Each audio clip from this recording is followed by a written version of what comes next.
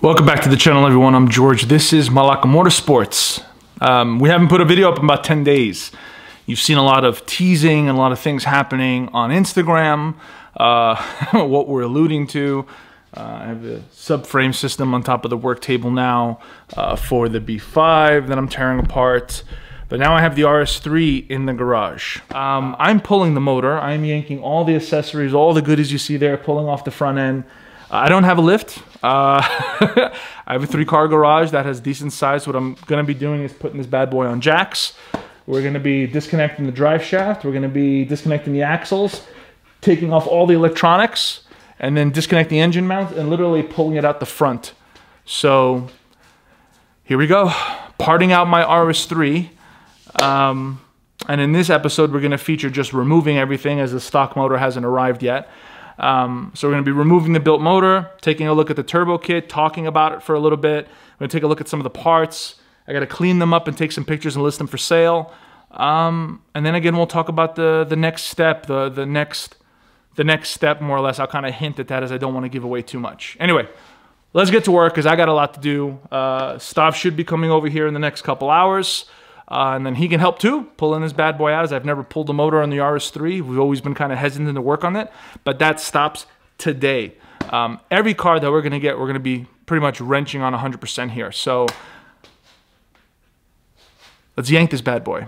So I'm just getting the front of the car on jacks. I don't have a lift. I probably should invest in those quick jacks. I don't know, kind of weirded out on those, but I'm just using jack stands, getting the front of the car up, taking the wheels off, getting the front bumper off. I'm going to be removing the intercooler, a lot of the parts on top, the intake, the DSG engine catch can. I want to drain the fluids in the car to make sure it's dry so I'm not dripping fluids all over the place as I'm pulling the engine out, putting it on top of my work table. But I tried to be as careful as possible. I'm not known for having patience. I'm known for like ripping engines out with harnesses attached to them. So being that the car is very, very new and very expensive, I'm trying to be as careful as I can, as the intention is to put a stock motor back in the car after the built motor's out.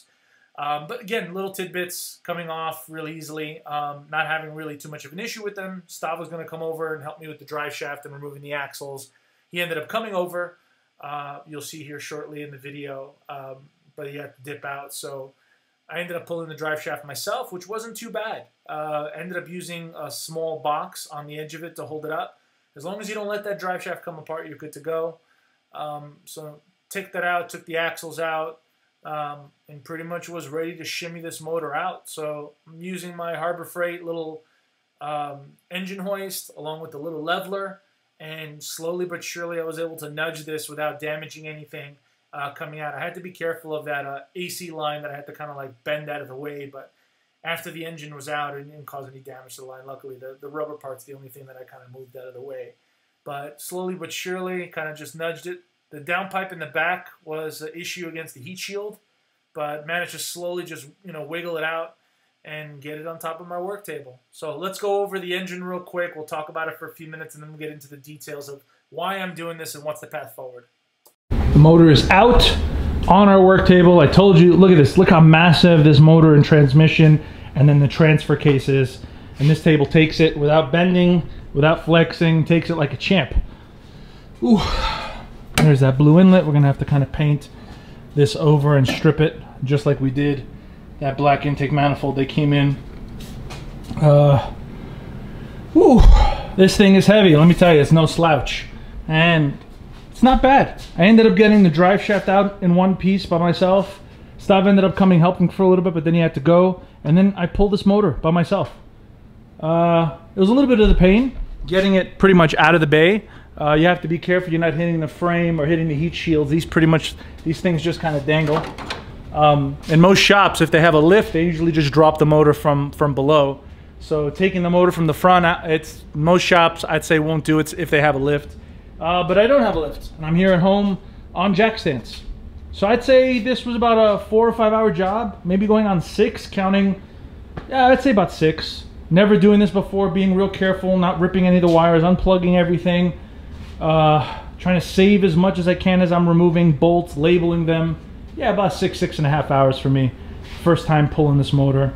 I do want to pull that dog bone mount as 034's inserts in there. We've been having it in there for about almost 2 years. A lot of people complain that they bend. That should be the updated inserts that's in there, the upper and lower. We're going to pull that out here in just a second. I'm going to showcase it and we'll see what it looks like so we can kind of get an idea of, you know what? I'm going to pull it out right now. Give me a second. All right, so I just yanked these out. They're still dirty. I didn't clean them up. The upper insert, the only damage that it has is the marks that I did to hammer it out of the top, but no bend marks. Looks actually kind of bent. So you kind of see it over there. So 2 years, about 900 horsepower, insert on a stock mount. Oof. Okay, so the upper insert is definitely doing work, but it's still bending a little bit.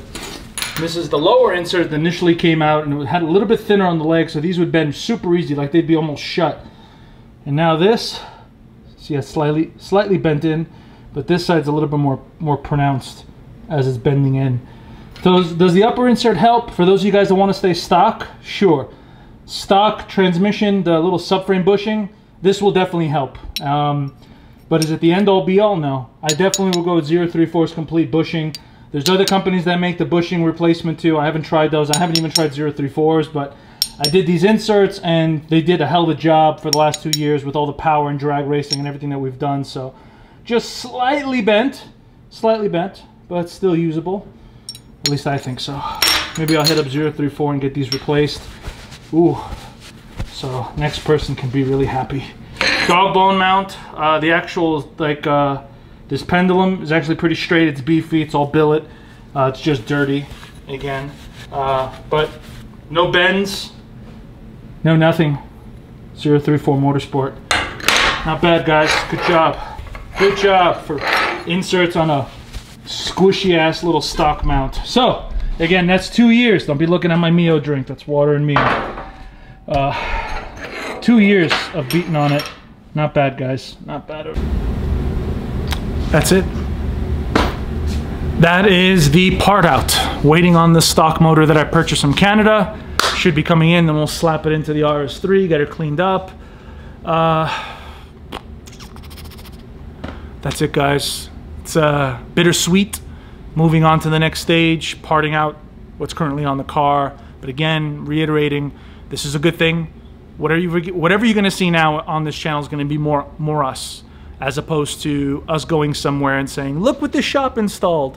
So cool that they installed it.